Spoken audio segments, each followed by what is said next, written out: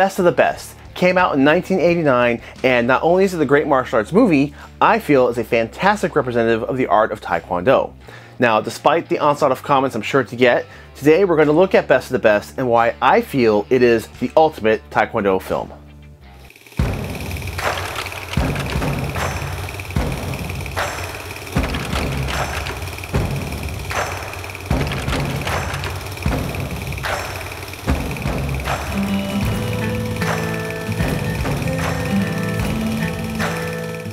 Now, before we get started, I just want to thank all of you who have supported this channel for the past couple of years. Now, we do have a lot of goals and places that we want to take content, produce more art history material, interviews, and so many big projects, and we can only do that if we can devote more resources and time to that. So we do have a Patreon site, but now we're happy to announce that we also have YouTube memberships unlocked. And with YouTube memberships, it's the same exclusive content that you'll find on Patreon, but now you can do it right here through YouTube. So we'll talk about it more at the end of the video, but if you look down below at the subscribe button, right next to it, you'll see the button that says join. If you click on that, it'll give you a lot more information about what your contributions go towards and what kind of perks are offered with that. So thank you so much.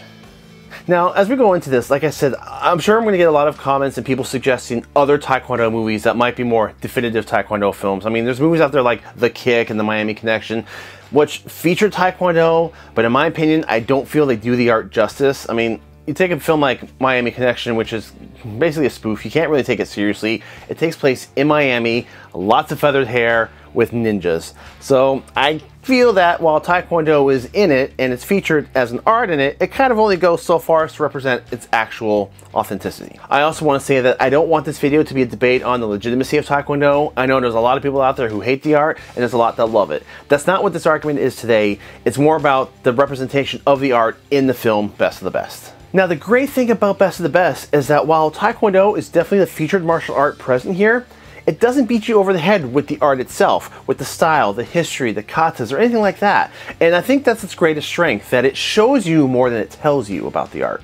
So just as a quick warning, there will be spoilers. If you have not seen this film yet, we're going to be talking about plot points and even the ending. So if you don't want it ruined for you, hit pause, go watch the film, and then come back and join the discussion. Otherwise, let's take the sucker apart and see how it ticks. Now, let's be honest, the plot of this movie is pretty thin. It's essentially about 5 American athletes who are joining an American karate team that are going to go to Korea and compete in some national championships. It's pretty ambiguous, and as far as the skeleton, it's pretty thin, but they do manage to pack a lot of meat on these bones. And now, while this is primarily a Taekwondo film, there are little pepperings and flavors of other martial arts in there, which we'll get to in a little bit. Now, the term karate is used quite a bit in this film, which is not entirely inaccurate, as Tang Soo Do and Taekwondo are often referred to as Korean karate. But you're going to see here that Taekwondo definitely is the featured art of this film. Best of the Best showcases the strength of Taekwondo through the example of its players. This is not an action film. This is a character building drama with martial arts at its base. And even though it feels like it's a little bit stuck in the 80s, down to the hair, trophy bar fights, and obligatory training montages, this film still stands as a great example of how martial arts can be used to develop strength, character, honor, build relationships with teammates, and to overcome any challenge, whether it be an actual opponent in front of you or a personal grievance. So let's start off by looking at the characters, and then we're going to look at all the great ways that Taekwondo is showcased in this movie, and then finally how it all comes together in the end, becoming one of my personal favorites. Now, this story is centered on 5 Americans competing together on an American national team. We have Tommy Lee, Alex Grady, Travis Brickley, Virgil Keller, and Sonny Grasso, with character development built in that order. To be honest, the character development in this film is a bit thin, especially with the last 3. Travis serves well enough as a bad boy plot device to show the struggle of the team congealing together, but doesn't really offer much else. And sadly, Virgil and Sonny are pretty much throwaway characters. It's like the movie acknowledges that they're one-dimensional because they're serving as fillers with maybe the occasional moment of comic relief. Do you know where you are? On the floor. Now, the real meat of the story comes from the characters of Tommy Lee, played by the Taekwondo great Philip Rhee, and Alex Grady, played by Eric Roberts. Tommy's story centers around him following in his brother's footsteps as a Taekwondo competitor. The movie slowly reveals that his brother was killed in a tournament when Tommy was a little boy, and this memory haunts him and drives him to push forward. He's a lifelong martial artist in this film. He runs a Taekwondo school, which by the way is a Junchong Taekwondo school, and Taekwondo is part of his character makeup, and he is by far the most impressive of the American fighters. And it takes a turn for the dramatic when Tommy realizes that the person he's pitted against in the tournament is none other than Dae-han, the very competitor that killed his brother. Alex Grady is a single father who had a rising career in martial arts competition until he suffered a severe shoulder injury and was forced into retirement. His invitation to qualify in competition gives him a spark and one more shot at fulfilling his martial arts dream. And there's also some sweet father-son moments which help us empathize with him and his family's situation.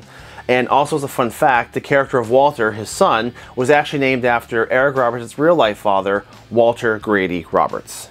Travis is unfortunately little more than a cowboy from Miami with a big mouth, a temper, and cheap shots. Even when he's losing, he's spewing slurs and insults. His only redeeming factor is the believable performance by the late Chris Penn and the few moments where Travis becomes a team player and shows a glimmer of likability. But you, Travis, take that. Sonny, played by David Agresta in his only movie role, and Virgil, the late John Dye, also seen in The Perfect Weapon as Jess Pinkman's brother, have almost no story here. Virgil is a Buddhist vegan, and Sonny is from Detroit who likes a good fight. And unfortunately, we're not really offered any much else on their backgrounds. So that's pretty much what we get with them. Then we have the great Coach Kuzo, played by the legendary James Earl Jones. His booming voice and large on-screen presence gives the movie an appropriate authority. He is no nonsense, and he does a great job keeping the team focused on their task. He even serves as a personal obstacle to Tommy and Alex later in the film when they are forced to choose between their loyalty to the team and their personal lives. Contrasting against him is Coach Catherine Wade, played by Sally Kirkland. She is the counterbalance to Kuzo's harsh coaching. Where he is booming and authoritative, she is soft-spoken and peaceful. She brings in the harmony and the Eastern philosophy. He drives their body, she guides their minds. There is good chemistry between them, and she even gets a moment to show she's not all huff and puff. Then we have Don Peterson, played by Tom Everett, as the technical coach, providing stats, data, and video study of all the competitors. Now his role is very minor, but these three coaches together serve as a great example to demonstrate that in order to overcome what might seem as insurmountable odds, you need to be best physically, mentally, and technically. Now, even though this movie has moments of ham and cheese, the story of an unfulfilled man chasing his dreams and another man wrestling between vengeance and forgiveness is enough to carry this along, especially given the performances by Eric Roberts and Philip Rhee. And on to the martial arts portion. Yes, the movie does have some slow pacing, but when we do get to the parts where we see Taekwondo in action, it's satisfying. And I think overall this film does a great job of showing Taekwondo in a very positive light. First, the way the Korean team is portrayed here serves well to give the competition some serious weight. Their intense training sessions and demonstrations show incredible uniformity and discipline, and the movie gives us a taste of their traditional culture. Combined with some great performances of Taekwondo greats Simon Rhee, James Liu, and several others, we're presented with a Korean team that feels formidable. They are dramatized as almost superhuman to the point that we can completely empathize with our heroes when they see their opponents for the first time. Overall, Best of the Best provides some great build-up and anticipation for the final tournament. We also get Taekwondo presented to us in a few different ways. We see it in a qualifying tournament, which looks and feels like a real-life tournament does. We also see it later in the bar fight in use as self-defense, albeit in a fictional and cinematic way, and then we get a beautifully stylized and choreographed final act which totally lives up to the anticipation the film builds to. And a quick fun fact about the bar scene. The character Bert is played by actor Kane Hodder. For those of you who don't know his face, that's because he's more famous for covering his face with a certain iconic mask. Yes, Kane Hodder actually played Jason Voorhees in several Friday the 13th films. He also has cameos in Best of the Best 2 and 3. The techniques in this film are sharp. Philip Rhee has to be one of the best kickers I've ever seen, and him, along with his real-life brother Simon Rhee, playing Dae-han, have some of the most beautifully executed moves I've ever seen on screen, and really showcase the powerful kicking that Taekwondo has to offer.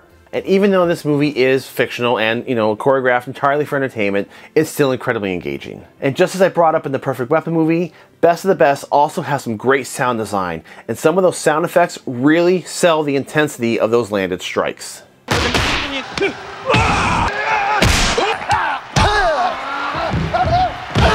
So in terms of the martial arts presented in this film, Taekwondo is front and center.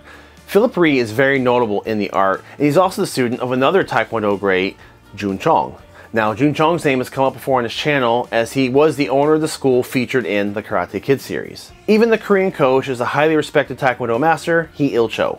So between Tommy and the Korean team, this is a Taekwondo film hands down. Although, there are peppered references to some other arts in there if you look close enough. Now, we're not really given a lot of background information on their training of the other 4 Americans, but if you look close enough, there's a couple of clues you can draw from. First, Travis, even his red gi, he's wearing some sort of Goju-kai or Goju-ryu patch. His techniques in the film demonstrate it by his strong driving attacks, so we can reasonably conclude that Travis has a background in hard traditional karate. Alex is a little bit more ambiguous. He wears a plain black gi that is almost identical to the signature Ed Parker Kempo uniform, but his techniques don't look like Kempo at all. He wears no patches at all, and according to IMDb, Eric Roberts has experience in Taekwondo, Shotokan, Jiu-Jitsu, Kyokushin, Hapkido, and Shaolin Kung Fu. So he's a little bit of a wild card in this mix. Sonny has 2 patches that are barely visible.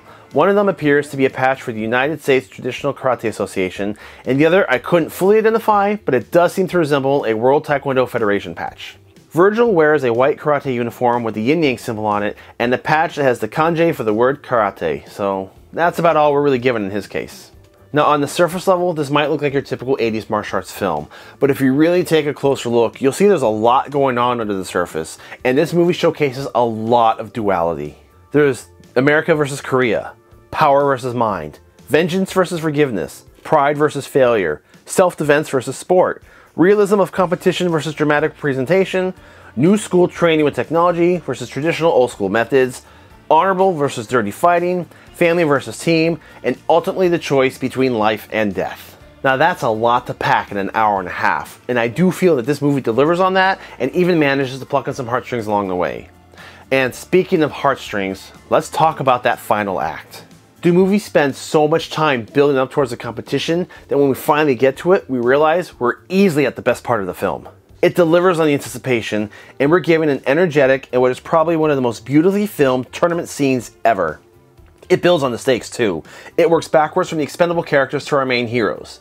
Sonny and Virgil are completely outclassed and tossed aside. Their fights are compressed to just a couple of highlights as if the movie acknowledges they've served their purpose and they're just getting them out of the way for the better fights. Travis gets some more screen time and puts up a better fight. Although there really isn't too much to say here other than it wraps up his temper versus focus story path, but it's satisfying enough. Now, Alex and Tommy's fights are much more dynamic and emotionally charged. Alex is beaten and pushed a distance, but with the help of his coaching and determination, he's able to stand his own and complete his personal conquest. Tommy's fight with Daehan is absolutely mesmerizing. Both fighters deliver the intensity and we can almost feel each hit landed. It's violent and emotionally charged, but damn is it satisfying to watch. And I'm not afraid to admit it, and I don't care what anybody says. If you can watch this full sequence with completely dry eyes, then you, my friend, have some soul searching to do. If you put aside the thin plot and some of the 80s cheese, you have a movie that has a lot of heart. It gets a lot of mileage from the little it has to work with, and I feel it showcases martial arts in the way that they should be. You know, it's about becoming a great fighter, but not only that though it's got lessons about using the martial arts as a base to your own life. It's about building character and making better choices and being able to draw strength from something when you have insurmountable odds to overcome, whether they be mental or physical. And I think that the best of the best really sums that up in a neat, tight, entertaining little package that shows Taekwondo in a way it should be shown. It has a good mix of action, humor, drama, and cinematic artistry that makes this a favorite in my collection. And yes, there are 3 other best of the best movies, but in my opinion, your time is probably better served just skipping them all together. Maybe part 2. That one's kind of watchable if you want to go in there just for a dumb action movie that kind of teeters on a wannabe Mortal Kombat film, but 3 and 4 are totally not worth it. But what's really sad is you've got this first movie that's so fantastic and so great with the way it builds character and the heart and the messages it infuses that it's all kind of thrown away, and the sequels kind of become what the first one worked so hard to break away against. So in my opinion, that's a little bit of a shame, but they are out there if you want some dumb action movies. The only redeeming factor at all for the sequels is honestly watching Philip Reed do his thing. But bottom line, to wrap up the whole message of this video is, you finish this movie off feeling good. When the movie ends, you feel like that you and everyone involved has won. And that's why I feel that Best of the Best is the ultimate Taekwondo film. So if you enjoy our content and you would like to support this channel, there's a couple ways you can do that. One, you can join us on Patreon, where we have a bunch of exclusive content and we've got 3 different tiers available. But if you don't want to join on Patreon, we have the same content available here on YouTube now, as we now are eligible for YouTube memberships. So if you click on the join button down below next to subscribe, you'll see a welcome video and an explanation of what each tier offers, what your contribution goes towards, and what our goals are, as well as what you get in return. So please be sure to check that out. I love all you guys. I thank you all so much for the past couple years, your support for the channel, and I am really excited about where we can go moving forward. So thank you so much again, and I'll see you all next week.